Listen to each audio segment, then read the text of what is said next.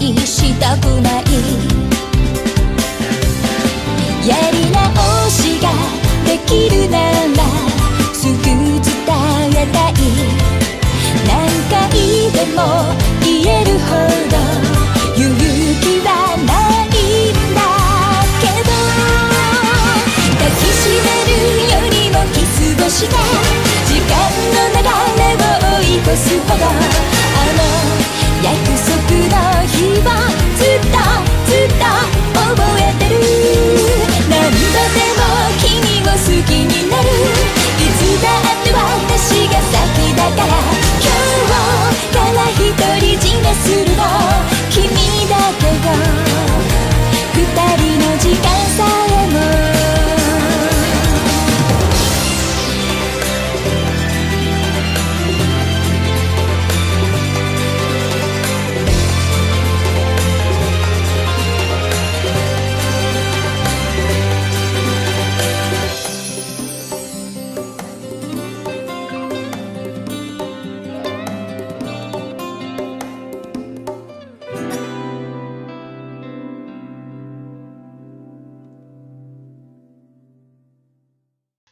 Hello guys, and welcome back to Salthemor. Today I'm joined by Salth. Hello, what's up, and welcome. You have to wait for me to say your name. No, I don't wait for permission. I'm not your dog.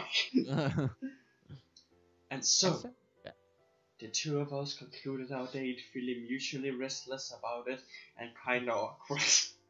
Kinda awkward, yeah. Like a true teenage date.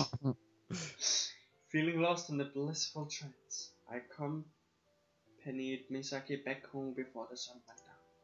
After all, if we stayed together for too long, we might end up getting too close. This date was just for the sake of giving her encouragement.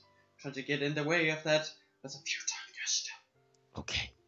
Hence why I opted to call it a day. I promised. I'm turning into Rick.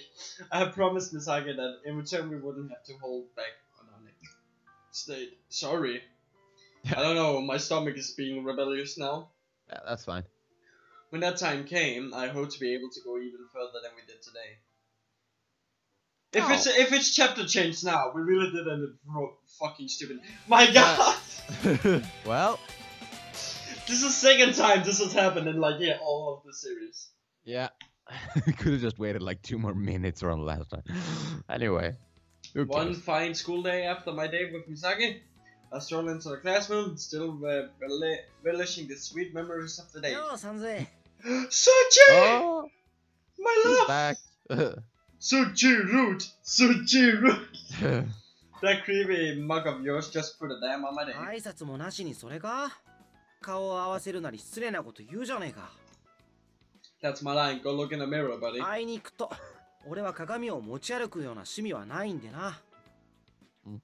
お前こそ鏡見た方がいいんじゃねえのっていうか、人目を気にしろよ。Suji's castrating had a rather suspicious side to it. But before I could realize for myself who went on top. あんな人通りの多い場所で抱き合えるんだからな。尊敬するぜ。Okay. 安藤とのデートは楽しかったか Don't tell me! So you were spying out from the bushes, eh? You slippery son of a bitch. 隠れてねえよ。お前らが見せつけてたんだろうか。Did you follow us? そんな無駄なことするかよ。Well, guess you must have seen us by any chance. ちなみにだが、俺以外にも見たやつがいるらしいぜ。Oh shit. Good going, kicking a man when he's down like that. And now, yeah. What? You go? I'm just gonna say that now Makoto is gonna come as well, and she saw that, and glancing around then me. Didi. Glancing around me, I could feel the glance of some of the girls in the room. One girl in particular waltzed up to my desk with a carefree stride. Yep. 美咲ちゃんと付き合い始めたんだって Yep. How blunt of you! We did go on a date, but we're not going out. そうなの手をつないで歩いてたって聞いたけど Okay. Don't assume we're going out just because of that. 普通決めるだろう。付き合ってないやつと手つないで歩くか一緒に登下校してるみたいだしね We're still not going out. Come to think of it, I hadn't told either of them about my confession to Misaki yet. It was hard to explain, or I didn't want to explain. Didi looking like she had something to say, but I guess I'll have to tell her later not to blab. おや、もしかしてレイ君と美咲さんのことですか？ Well then, fuck doing it later. I need to shut the trap of earth right now. DD さんは何か知ってそうだよね。知ってますけど、シークレットの理由は口出し厳禁なので、お家の事情がありまして、二人とも健全にフレンドの中でございますよ。家の事情か。大変だね。That's tough. Indeed. How would you describe this kind of fucking... I don't know. I don't know. Hair accessory? No, but like, how would you describe it at all? Like in text? Honestly, I don't know. You're the one writing, yeah, not me. Man. Well, I got my reason, and Misaki also has. そういや、安藤のところもそれなりの家だったな。Yeah, pretty much. Looks like Didi explain let me off the hook. Her smile seems to be acknowledging my gratitude with her sudden でも reason. それって事情がなかったらすぐにでも付き合ってるってことだよね。それはもちろんです。二人はラブラブですからね。Say fucking what now? ほう。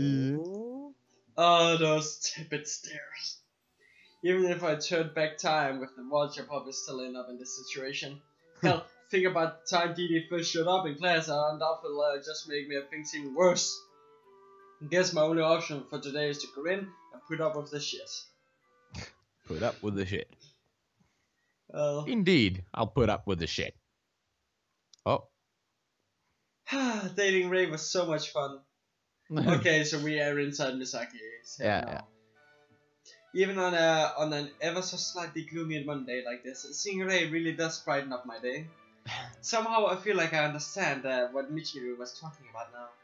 But without a screw up to forget the lunchbox I went to all that effort to make, I'll have to make up for that next time. I have to speak in a quite more posh voice now. You can do that. Still, we did have a nice mood going right at the end. I wonder, maybe I got him a little too worked up. But he failed last time. People! People! There's people in this book! Yeah. Hold my hand, Saito, I'm scared! You said there's not only 7 students on this school? 美咲さんが寝ぼけたことを言っていますね。ごめんね、みちるちゃん。美咲ちゃんが幸せそうだし。Me you! 美咲ちゃんね、レイ先輩とのデートが楽しかったみたいなの。デートをしたのは知っていますが、私の知っている情報と違いがありましたので。みちるちゃんがどうして知ってるのかも気になるけど。あれ？二人して何の相談？都合のいい妄想はほどほどにしてほしいという話です。デートが楽しかったのかなって。I love how these three are just like mirror opposites of each other. The easy to read student, the nervous girl, and the confident fucking horny ass girl. デートってほどじゃないわよ。ちょっと買い物しに行っただけだもん。まあその程度でいいのなら、みちるとみーちゃんにもアドバイスをしてあげられるかも。I actually think Miu has more confidence in dating than you do. Because like, in Miu's fucking date, she had the fucking courage to grab his hand and not him grabbing hers. Yeah. My god, you were scared to ask for lunch. 頼んでないんだけど。ありがた迷惑以前の問題ですね。安心して、みーちゃんのデートは私がサポートしてあげるわ。自分のデートすら満足にできない美咲さんがサポート？みーちゃんとみちるよりは進んでると思うわよ。まだお付き合いしてるんだよね。Oh shit, getting it shoved right up in your face. 美咲さんはヘタレですからね。ヘタレじゃないわよ、失礼ね。Rude. 大体ね、仲良くなろうと思って無理に関係を進めなくてもいいのよ。お互いにいいなって思えば、一緒にいるうちに自然と仲良くなれるんだから。そうなんだ。Me opened her mouth. Me opened her mouth in surprise. Good. では、美咲さんなりにみゆさんの恋中を応援 And Michiru. 助言を Michiru seems kind of irritated. Well, I guess she would be. I dated her brother after all. Her brother. Ray is her big bro. That's my god. Okay. We finally get a look into her mind. You're trolling. み Uh-huh. ゆさん、美咲さんは放っておきましょう。 You Yeah, evil. device. こんな美咲ちゃんは見せられないよ。ですが、付き合っていたら話が長くなりそうですよ。ほら、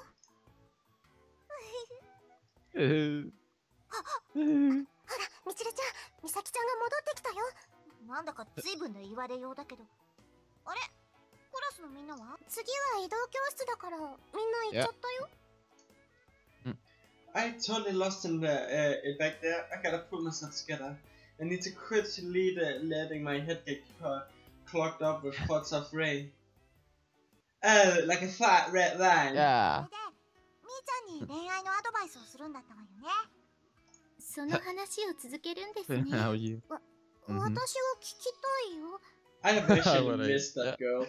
She has like the hairline from like the girl from No come. yeah, Nuko. まあ、美咲さんが何を考えているかは。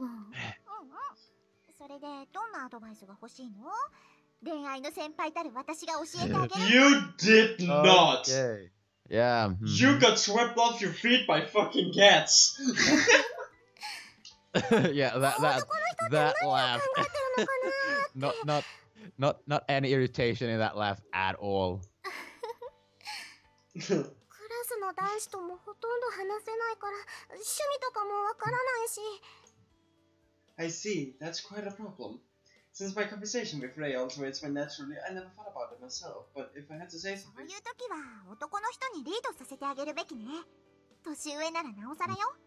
みーちゃんみたいに可愛い女の子は相手の話をしっかり聞いてあげればまず間違いはないわ。あとは緊張して突飛なことをしたり居心地が悪いって思わないことね。 so Exactly what you did. yeah. Like she's giving herself advice.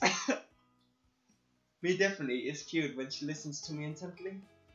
Plus, I feel just a little bit superior about this this そう discussion. そう、みーちゃんの場合はお弁当を作ってあげたらいいんじゃないかな。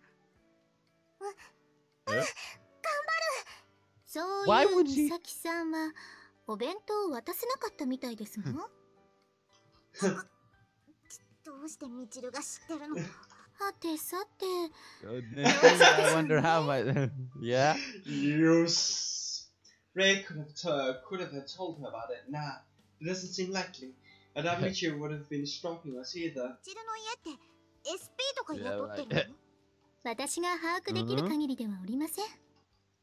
Considering the kind of family she and Ray came from, surely they must have something like that. Could it be the family's big on vending any potential partners? But since Ray confessed to me all on his own, that mean his parents gave him the consent, wouldn't they?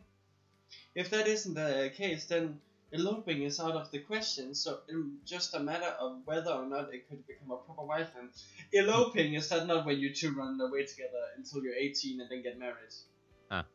Is Okay. that not it? I don't know.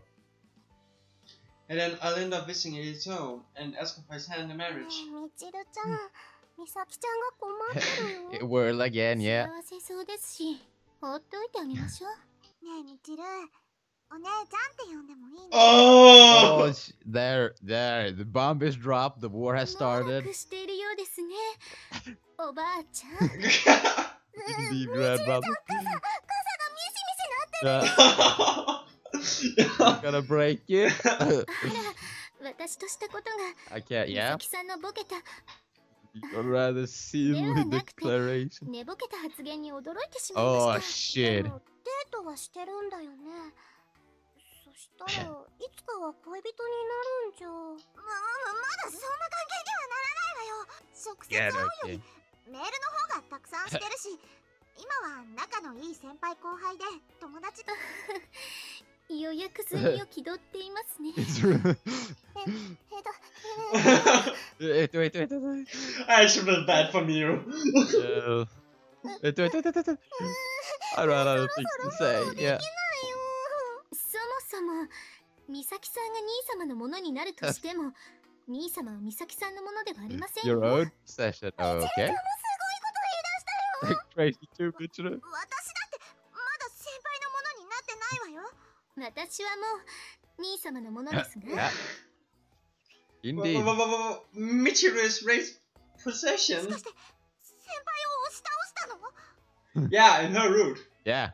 そこでどうして兄様からではなく私からだと予想するのですか？先輩がミチルに迫ると Yeah, は why 思え would ないよ。 you? まあ、押し倒したことは事実ですね。だけど先輩はミチルの誘惑に乗らなかった。 Oh! 実行できる分、誘惑しようとしても乱れる誰かさんとは違うの Oh ですよ。 shit. This is war at its あれは peak. 自制心っていうの。 This is a war like the D-Day again. I feel so bad for the fucking Mio. ごめん。私 I can't keep up with this. I'm just gonna be 自 quiet. 分からでしょ？私は先輩から迫ってもらったんだもん。その返事、嘘だと思ってるでしょ？そうですね。具体的に言っていただかなければわかりません。具体的に実演なんてしないわよ。もしや、言えないようなことをしているのですか？してないわよ。手をつないで歩いてるだけだから。その程度のことしかしていないのですか？私もしていることですね。以上です。 Anything 手 else? をつなぐとき、指も絡める。私も兄様と歩くときは恋人つなぎですよ。ミチルは兄弟だからでしょ？私はただ I'm の a... 先輩と後 Oh 輩。 shit. She truly turned the Yeah. tables. Yeah. 違う。This is war, ladies and gentlemen. This is war. Ring the gong of fight! Ding! もうできる中だもん。 Mio! それで And そんなに簡単に済ませちゃうの？それくらいただの友達でもできますよね。珍しくないと思いますよ。 Well, I have had my fun share of doing that to one of my friends. okay. Like, like my friend, I had hurt his arm, so he needed a bit of help with feeding, right?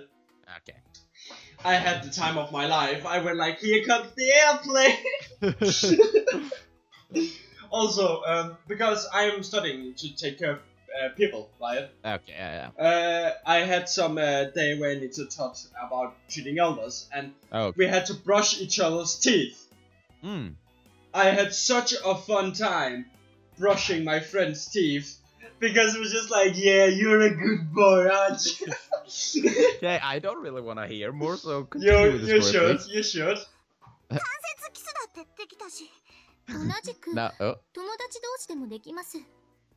むしろランクが下 in がっていま fact, すね。 yeah. 口移しだったもん。 What are you doing? 付き合ってもいない相手とするのは私もどうかと思いますよ。 Problematic. 認める場面じゃないの？うん。普通は驚くと思うよ。 Wow, Oh. she turned serious. 美咲さんは普通ではないということですね。 Deviant, 異常です。 yeah. 普段の美咲ちゃんは普通だよ。今はちょっと浮かれてるだけだから。安心しました。さすがにあの美咲さんは受け入れられませんから。私もちょっと。二人とも息ぴったり。 Too sharp for me. Mm-hmm. And able to accept me, huh? Did they mean to say that they'd prefer if I didn't get all worked up like that? Would they by any chance having a chuckle with ちょっ me? と聞きたいんだけど、みちる。早く行きましょう。遅刻してしまいますよ。普段は遅刻なんて気にしないくせに、こういう時だけ真面目になるんだから。いつも不真面目よりかはいいと思いますわ。いつも真面目な方がいいに決まってるでしょ。それに先輩だって真面目に過ごしてる子の方が好きだと思うわよ。美咲さんは Okay. 兄様に好かれたい。そんなの嫌われるよりは好かれる方がいいでしょ。だからって、 Mm-hmm. 私と先輩はそのくらいで No, 好きとか okay. 嫌いとか。 Mm. うん Is そうで that すか。 so? よか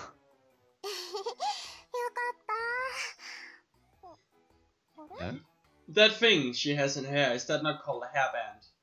Yeah, I could assume it's called a hairband, yeah. じゃあ本当に美咲ちゃんと付き合ってないんだ。How many times do I have to tell you anyway? Misaki's just my junior. する中ですけどね。 Even you. Oh. That's just. Hey, don't poke me in the ribs like that. はっきりしないレイ君にはお仕置きだね。では私もリバースから攻めましょう。Didi, hey. you were already in on it. DD さんにだけ話すなんてずるいな。 That's just circumstance. Yeah. 事情ギャーでございますか？ That was Makoto's palm. レイ君って意外と敏感なんと。メイドなのにご主人様の体を洗うんでございました。 Okay. You don't have to. No, hey, knock it off. Knock it off.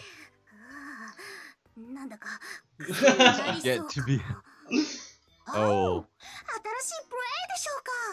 ディディさん、そこは日本語で言わないと危険な香りがするからダメだよ。 Yeah. What? What? 今の声は。別に私は気に Not like I care anyway. Yeah. 突然そのような宣言をされても困るのですが。誠先輩も DD 先輩も先輩とはそういう関係じゃなさそうだし。 Well, they both want a relationship Yeah, with him. 私は不満ですけどね。クラスの人と仲良くしてただけでしょ。そんなの気にしても仕方ないわよ。誰とでも仲良くするというのでしたら、私が相手でもよろしいと思いません？美咲さんもみちるちゃんも落ち着こうね。 Take a chill pill, alright? Well, I'm not going out with Ray, and we are not lovers. I don't think there's any ambiguity about those things. But is he ever pissing me off? Is this? Okay. Yeah, I think this is a good place to stop it. We forgot to check the chapter name. Anyway, check it out. Misaki of Age. Yeah, okay. Thanks for watching, guys. See you guys next time. Bye.